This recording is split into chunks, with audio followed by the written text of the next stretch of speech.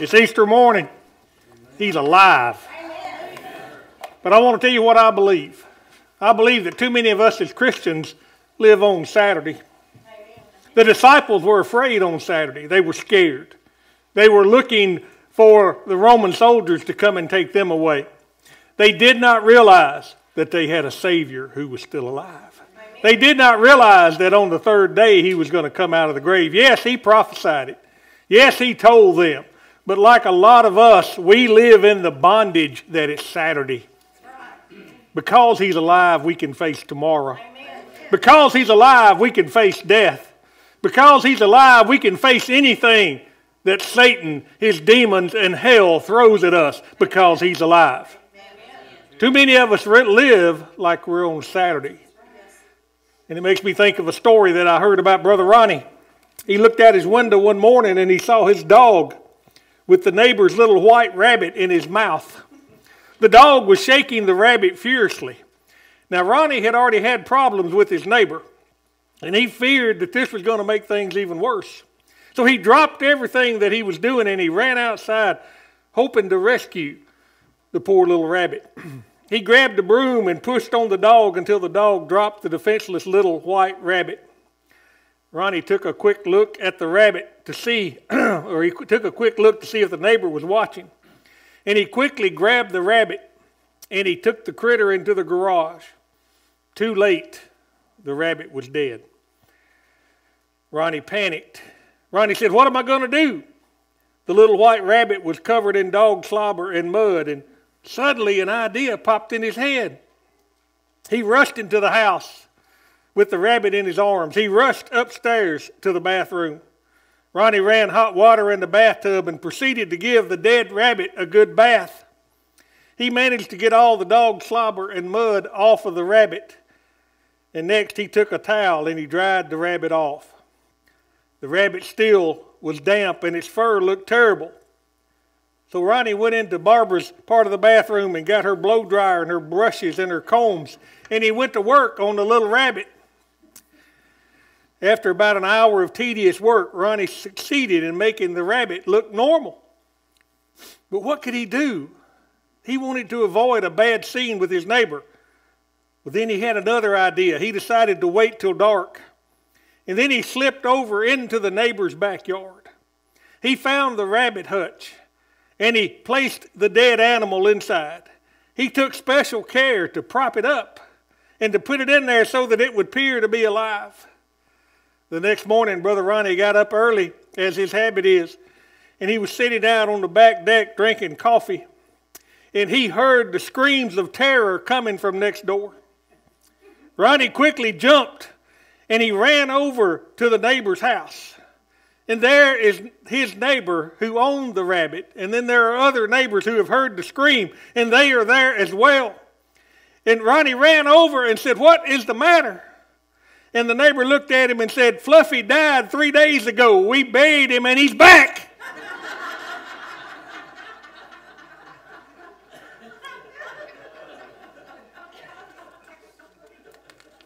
But Fluffy was still dead. They buried Christ, and on the third day, he was not still dead. Turn with me to Luke, the 24th chapter, 24th and first verse. Very familiar passage of Scripture. And I'm going to try to get done as quick as I can today because I know you want to beat the Methodists to the restaurants. Can I get an amen? We're really proud to have Brother George with us today. And I can hear Miss Patsy singing. That just lifts me up so much. And we're so glad that all of you are here. And I'm going to throw this out. I've got to say this. If you're looking for a church home, you won't find a better one than the little church by the road. Luke 24:1, now on the first day of the week, very early in the morning, they and certain other women with them came to the tomb, bringing the spices which they had prepared. But they found the stone rolled away from the tomb, and then they went in and did not find the body of the Lord Jesus. And it happened, as they were greatly perplexed about this, that behold, 2 men stood by them in shining garments. And then as they were afraid and bowed their faces to the earth, they said to them, "Why do you seek the living among the dead?" Amen. He is not here, but he is risen.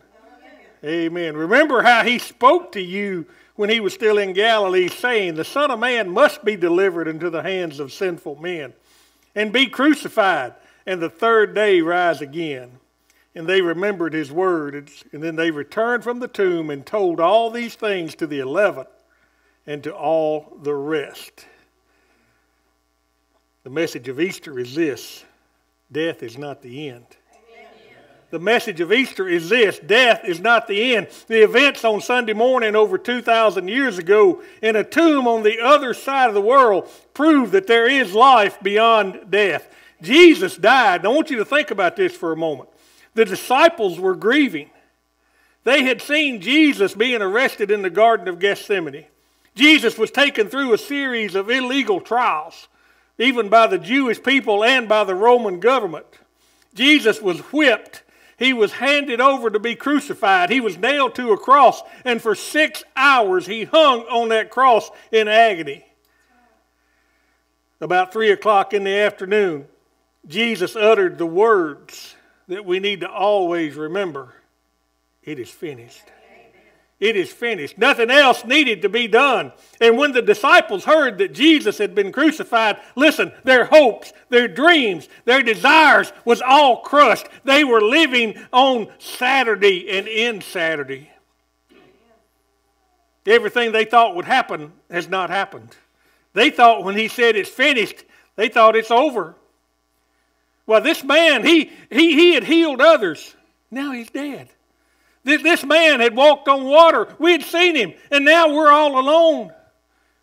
What are we going to do? They can come kill us. They can come crucify us. Their life, as they knew it, was over. It would never, ever be the same. They could be killed just like Jesus Christ.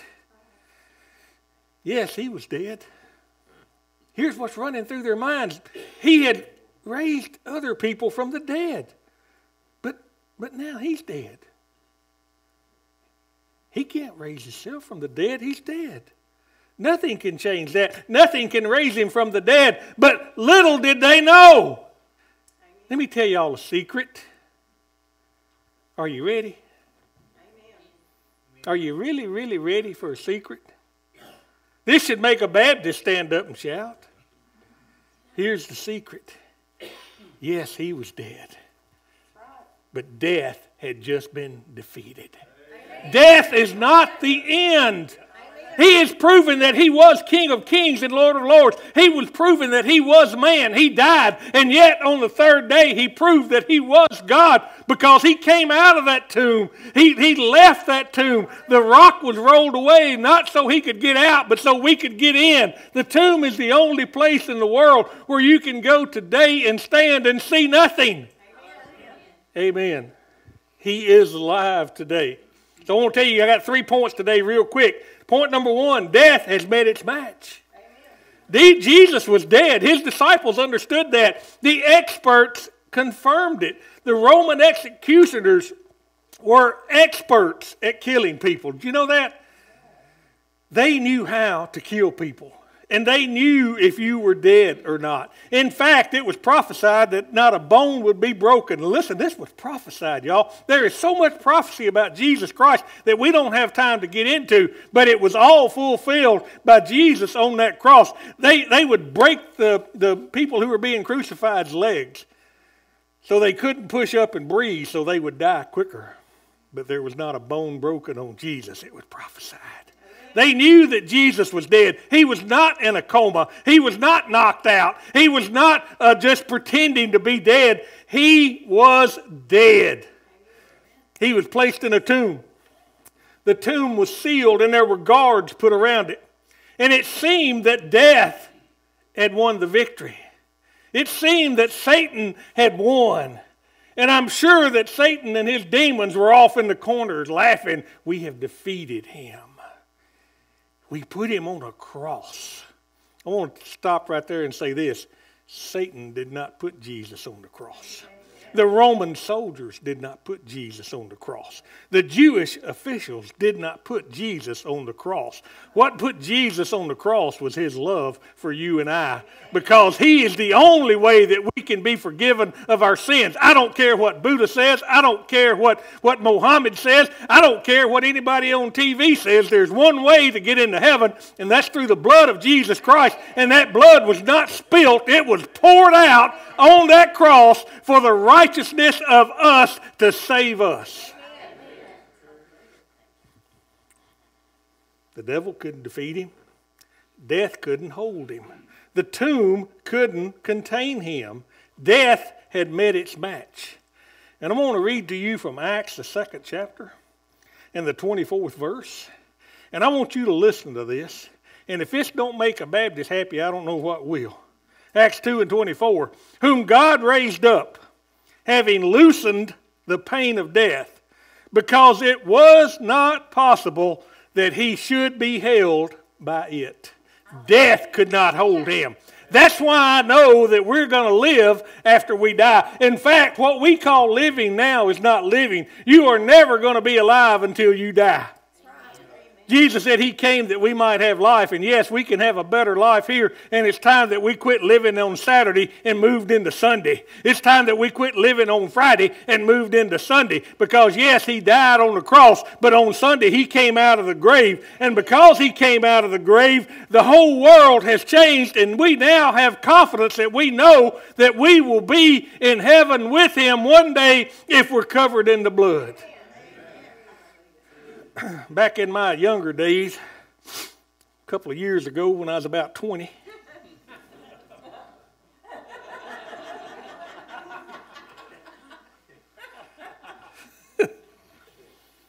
we'd watch wrestling on Saturday night at 5 o'clock. Georgia Championship Wrestling. Dusty Rhodes. How many remembers Dusty Rhodes? Tommy Wildfire Rich. The Masked something something. We had all these wrestlers, and after we'd watch it, me and my buddies would get in the floor and we'd try all these holes on each other. Now, as y'all can tell, I'm not a little guy, okay? I was bigger.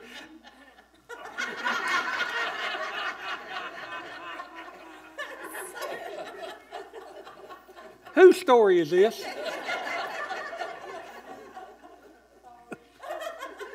No, you're not. As I was saying, I'm not a little guy, and all my buddies was little.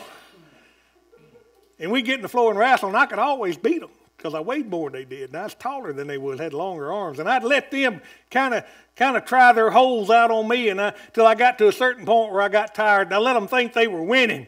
And then all of a sudden, I'd reverse it, and I'd win them. I'd win, and I'd pin them. That's exactly what Jesus did to Satan. He let him think that he was winning. He let him think that he was dead. Let me tell you what Jesus was doing. Jesus was in hell getting the keys to Satan's house while he was dead. You know what? Satan has to ask Jesus to get the keys to go into his own house. That's how much Satan is a defeated foe. Jesus overcome death. He overcome hell, and he overcome the grave. I'm not scared of the grave. You know why? Because I'm not going to be in that grave. I'm not scared of hell because I'm not going there. And listen, Jesus said, he said, I'm dying because I love you. For God so loved the world that he gave his only begotten Son, that whosoever believeth in him should not perish, but have life everlasting. For 3 days and 3 nights, Jesus looked like a loser, but he got up. He got up. He arose. Death had been defeated. And that brings me to point number 2. Fear has been defeated. Fear has been when Jesus died, his followers became a frightened, disoriented bunch. Listen to what it says in John 19. And after these things, what things? After the death of Jesus, Joseph of Arimathea, being a disciple of Jesus, but a secret one, for the fear of the Jews, he was afraid. He asked Pilate that he might take away the body of Jesus. And Pilate granted permission, and he came therefore and took away his body. He was afraid. Listen, it's time that we quit being secret followers of Jesus. It's time that we boldly stood. Why? Because Jesus did come out of that tomb. John 20 and 19. When therefore it was evening, on the first day of the week, when the doors were shut, where the disciples were, for fear of the Jews, the disciples were afraid, y'all. They were hiding. On Saturday, they were scared. On Sunday, everything changed. The disciples were filled with fear, and it said in John 20 that he stood in their midst. And you know what? He knew where they were. He knew they were hiding. And you know what he told them? He didn't fuss at them, did he? He didn't condemn them, did he? He didn't come up and say, well, I told you. He said, fear not. Amen. Fear not. That's what the angels told the women at the grave. Fear not. What do you fear? Do you fear the future or the unknown? Listen, Philippians 4, 6, and 7 says, be anxious for nothing, but in everything by prayer and supplication with thanksgiving, let your requests be made known to God, and the peace of God, which surpasses all understanding, will fill you. What are you afraid of today? Now, you might be one of these macho people. I ain't afraid of nothing. I like what John Wayne said in that movie, Big Jake. His little grandson said, are you afraid? He said, yeah, but I ain't going to let them know it. You might be afraid today, but Jesus is the conqueror, and through Christ I can do all things. That's what it says. Amen. Do you fear death? Jesus conquered death. Hebrews 2:14. Since then the children share in flesh and blood. He himself likewise also partook of the same. What does that mean? Jesus came down in flesh and blood, that through death Jesus might rend powerless him who had the power of death, that is, the devil, and might deliver those who through the fear of death were subject to slavery all their lives. Did you catch that? Men walk around afraid of death. It enslaves them. That's what Satan wants. Did you know fear comes from Satan? It doesn't come from God. And we walk around, we may be afraid of death. We may be afraid of tomorrow. We may be afraid of some man. But I'm going to tell you this. Jesus said, I have overcome the world. What does that mean? Well, it's real simple. There's nothing that Jesus didn't overcome. Nothing. Good gracious. I heard a story that David Charles was very apprehensive about his first airplane ride. In fact, he was scared to death. But after he got down, somebody asked him, said, well, how was it? He said, well, it wasn't as bad as I thought it might be, but to tell you the truth, I never put all my weight on that seat. Doesn't that sound like us? God, I trust you, but I'm not going to put all my trust in you. That's right. How stupid is that? Right. What problem do you have that Jesus can't solve? None. None. There is not a thing that besets you that Jesus cannot solve. But do you trust him enough? See, that's the question. I didn't put all my weight on the seat because I didn't trust that airplane.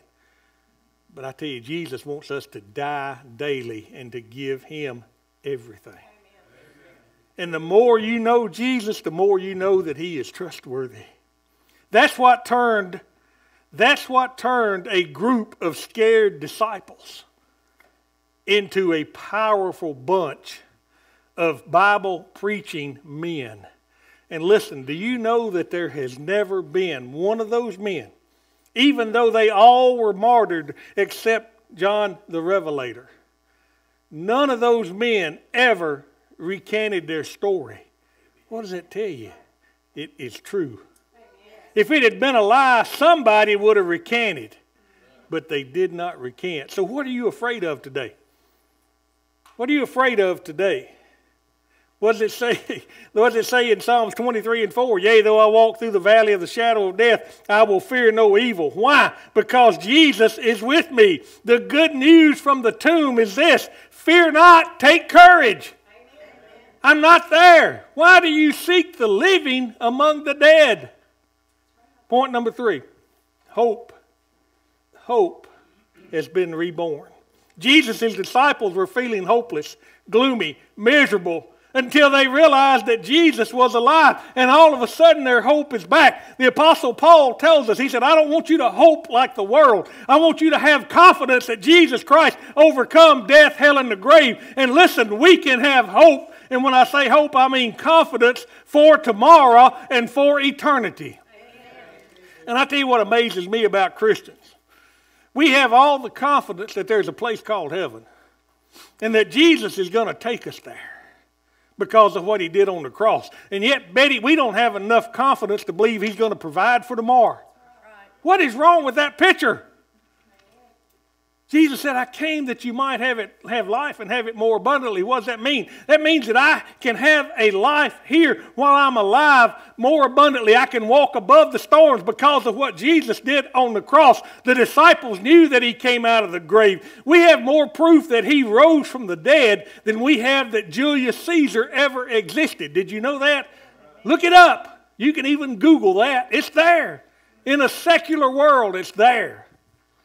So why can't we trust Jesus for tomorrow? Why are we living on Saturday? Why are we living on Saturday? In Job 14:4, Job asked a question. And I bet you we've asked this question. If a man dies, will he live again? Well, I want to read you Job's answer because he answered his own question. Job 19:25. Took him 5 chapters to answer it, but he answered it, okay? For I know that my Redeemer liveth. Now, did you catch that? I know what? My Redeemer liveth. Yes. If you don't know your Redeemer, if he's not your Redeemer, you don't know if he's alive or not. You got to know him. I know that my Redeemer liveth, and that he shall stand at the latter day upon the earth. And though after my skin worms destroy the body, yet in my flesh shall I see God, whom I shall see for myself, and my eyes shall behold, and not another, though my reins be consumed within me. What's he saying? My body's going to waste away. The worms are going to have it, but I am going to get a new body, and I am going to see my Redeemer with my eyes. Praise God. Because of the empty tomb, we can stand at the grave of a loved one and face tomorrow. Because of the empty tomb, no matter what fears we have, we can face tomorrow. No matter what is going on in this world, we can face tomorrow. Because of the empty tomb, the question has been answered. Yes, we will meet again. What about 2 Corinthians? 2 Corinthians 4:14 says, knowing that he was raised up, the Lord Jesus shall raise us up also by Jesus and shall present us with you. You know what he's saying? Because Jesus come out of the tomb, we're coming up with him. We're going to get that new body. And I'll be so glad. I told Sherry yesterday, my body just is falling plumb apart. And I know it's hard for a 25-year-old to say that. But it is. I hate to think about being 64. If death were the final words, then Christians have no hope. But 1 Corinthians 15 says, if in this life only we have hope in Christ, then we are all men most miserable. Let me tell you what that means. There is more to it than just this life. Can I get an amen? Amen. And thank God for that. How many of you know this life stinks? Amen. This life is terrible. But I have a risen Savior. I have a risen Savior that trumps every bad thing in this life. I have a risen Savior that loves me, watching over me, taking care of me, providing for me. And one great day, either I'm going to lay down in death and meet him, or he's going to rapture me out of here and I'm going to meet him in the sky. But either way, I win. Amen. On Easter morning about 2,000 years ago, Jesus really did rise from the dead. Yes, that's right. Now you can believe it or not. That's up to you. And I know people say, well, I've heard that my whole life. My granddad heard it. His mom and daddy heard it. I still don't believe it. It's between you and God. It's between you and God. But I advise you to hit your knees and say, God, if it's real, show me. Amen. He will. He's risen to us. And he said, because I live, you can live. The good news from the tomb is this. Death has met its match. Fear has been conquered and hope has been reborn. That's the good news on Easter. It didn't come from CNN. It didn't come from Fox. It didn't come from WAFF. It didn't come from anywhere except heaven almighty, and you can count on it. He's not here. He's risen. Now I want to tell you a true story and I'm through. There was a man by the name of John Griffith, was in his early 20s. He was newly married and full of optimism. He and his wife had been blessed with a beautiful baby, and he was living the American dream. And then came 1929, the great stock market crash, the shattering of the American economy, and it devastated his dreams. It decimated Oklahoma where he lived, and he packed up and took his few possessions along with his wife and little son, and they headed east in an old Model A Ford truck. They made their way to the edge of the mighty Mississippi River, and he found a job tending one of the great railroad bridges that was there. Day after day, John would sit in the control room, and he would direct the enormous gears of the massive bridge over the mighty river. He would look out as the barges and as the ships went by. They glided gracefully under his elevated bridge. Each day he looked on sadly as those ships carried with them the shattered dreams of people from all across the United States who had been affected by the stock market crash. It wasn't until 1937 that a new dream began to be birthed in his mind.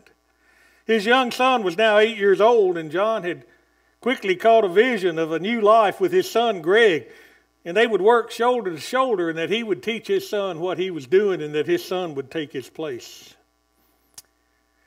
Excitingly, the son asked one day if he could go with his dad and watch his dad operate the massive bridge. Greg looked on in wide-eyed amazement as his dad pressed down the huge lever that raised and lowered the vast bridge. As he watched, he thought that his father must surely be the greatest man alive, because his dad single-handedly could control the movements of such a big structure. One day the dad said, "Son, let's walk down to the catwalk and walk out to the station where all the gears and all the mechanism is, and we'll sit there and we'll eat lunch, and we'll talk and fellowship and have a great time." The bridge was raised. Another train wouldn't be by for an hour. So they went down, and his dad got to telling him stories about the destination of the ships that were going past them. His dad got to telling him stories about the barges and all the things that were on there. And then all of a sudden, in the midst of telling a tale about the time that the river overflowed its bank, he and his son were startled back to reality by the shrieking whistle of a distant train. Looking at his watch in disbelief, the father already saw that it was 1:07, and immediately he remembered that the bridge was still up and that a Memphis passenger express would be by in just a moment. In his calmest tone he could muster, he told his son, he said, "You stay right here and do not move. I will run up the catwalk and I will lower the bridge, and when the train goes by, I will come back and get you." Once he got to the catwalk, he searched the river to make sure that no ships were in sight. And then, as he had been trained to do, he looked straight down beneath the bridge into the gearbox to make sure everything was good. And as he looked down, he saw something horrible. His heart froze in his chest, for there below him, in the massive gearbox that housed the colossal gears that moved this bridge up and down, was his 8-year-old son laying on top of the gears. Evidently, the son had decided to get up and follow his father, and yet he fell into the gears and could not get out. This was the apple of his eye. This was his son. Panicking, his mind probed in every direction. It flashed through his mind that he would run down the stairs, hit the catwalk, run out there with the rope, tie it off, lower himself down, pull his son up, crawl back up out of the gearbox, get back on the catwalk, run back to the steps, run up the steps, and let this bridge down just in time. But he knew he didn't have enough time. He could hear the whistle getting closer. And he's thinking, what am I going to do? If I let the bridge down, my son will be killed. If I don't let the bridge down, all those hundreds of passengers on the Memphis Express will be killed. What do I do? His mind is working overtime. He is scared. He's perspiring. And he knew what he had to do. He knew what he had to do. And with every ounce of force that he had, and every ounce of courage that he had, he pulled the lever out and pushed it down to lower the bridge. Before the train got close enough to drown out the screamings, he heard his own son screaming, "Father, Father." And the son was killed. The bridge came down. The man is in his booth watching, and as this train is screaming by, he has tears running down his face. And he sees in the cars, he sees a conductor checking his watch as if nothing had happened. He sees a man sitting there reading the newspaper as if nothing had happened. He sees a woman putting on makeup and combing her hair as if nothing has happened. And then he sees a young boy in the train, about the age of his son, eating a bowl of ice cream. And all of a sudden, he started beating the desk and crying. "Don't you know what I did for you? Don't you know that I killed my own son for you?" And listen, I'm afraid that we're the people in the train screaming by. We're reading the paper. We're checking our watch. We're putting on makeup. We're eating ice cream. And God is up in heaven saying, "Don't you know what I did for you?" Do you know God today? It's Easter Sunday. I can't think of a better time to get saved than today. Jesus paid the price you could never pay. That man paid the price. He killed his son. God killed his son for you and I. So are you willing to accept his call today? I want you to bow your heads for just a moment. We're not going to drag this out.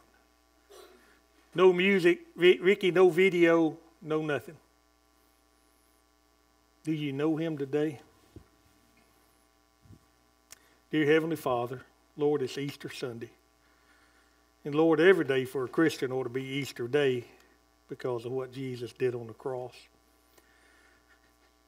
Now, Lord, I pray if there's somebody here today who doesn't know you, or maybe, God, they're saved, but they're living in Saturday and not on Sunday. I pray, God, that you would give them the courage to step out right now. God, they don't have to talk to me. I don't need to know their circumstances. They just need to talk to you. Lord, give them courage to step out right now. Lord, we thank you privately, publicly, and corporately for what you did on the cross. And Lord, we know we didn't deserve it, but you did it because you love us. Now, Lord, with our heads bowed, give us the courage to step out right now. In Christ's name. Won't you come? I know it's quiet. You know, Jesus hung on that cross. He hung in the middle of heaven and earth. And he did it because he loved you and I. Are you willing to step out right now and say, "Hey, God, I need more of you"? I promise you nobody here will laugh. We'll all rejoice.